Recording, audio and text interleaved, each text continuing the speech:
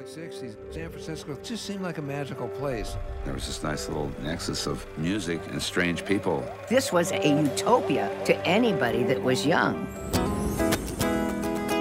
People from the neighborhood would come in and jam.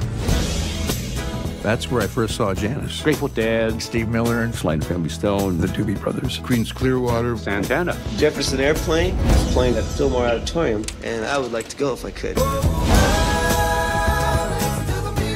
The music in San Francisco during that time was an adventure. We didn't have the idea of, oh boy, we're going to be rock and roll stars. What we're thinking about is a peaceful planet. We're not thinking about any kind of power revolution or war. A very vital scene that came out of San Francisco. Some people say it changed the world. We like to think so. It was that powerful.